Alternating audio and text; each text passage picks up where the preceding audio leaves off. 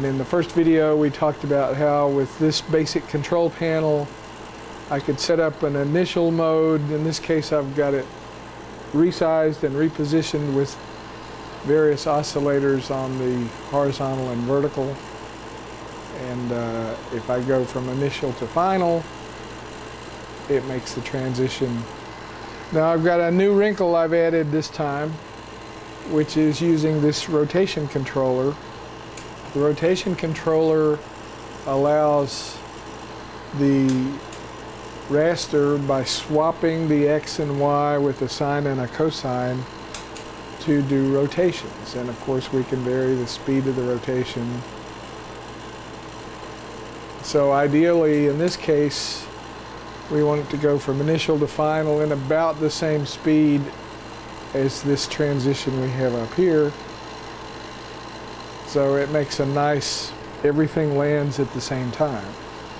So the great thing about it is that it's all knobs. You can sit here and adjust the knobs. And see there, the animation of the oscillator's finished before the rotation finished. There, the rotation finished a little bit before the other one.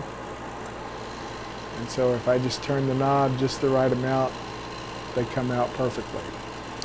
Now, this particular piece of artwork I have here came from a little, it's actually, I guess, the only digital thing in here besides this camera. But I just use it to generate quick and easy artwork. The original Scanimate had high-resolution cameras and a light table, and we used to make Codolith artwork that's real high contrast that basically gives you the same kind of effect. You notice that I've got several different lines of type here. One of the improvements that was made with the Scanimate as they expanded beyond this basic panel was they said, wow, we can move all these words around. What if we wanted to move them one at a time? So what I'm doing now is what's called sectioning. So, and I've got some things not zeroed here. Okay, so let me get my final position now lined up using sectioning. It looks like my intensity on section 2 is a little bright. Okay, so now with these commutators, there's basically 5 of every parameter, and by setting these line counters, I can say, all right, I want the first 130 scan lines to be controlled by section 1, and there I'm setting its final position, and then 200 to 300 is going to be controlled by section 2, and maybe that's where I want it to end up. But then I can have different animation for my 2 sections. If I can find myself, I'm lost in space here.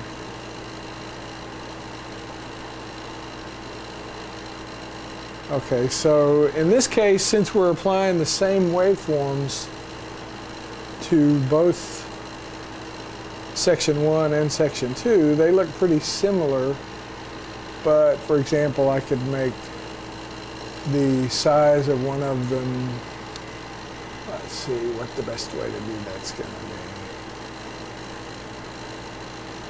be. Okay, so that one you can't really read at all, you just see the sine and the cosine, but as it resolves we don't have our angles zeroed here. Initial to final, section 2.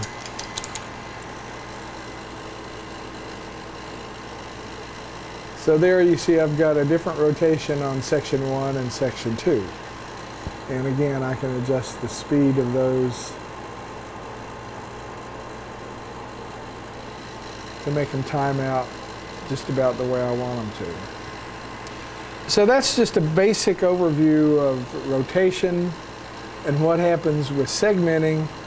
You know, I can make as many segments as I would like, and end up having control of each line of that type there. So in this case, I've just made it nice and simple to be able to explain it to you. So in the next video, we'll talk a little bit about departing from this and getting over into this section, which is where we can assign a lot of these signals to different parameters, and we can create our own waveforms over here and do a lot of more interesting things than this.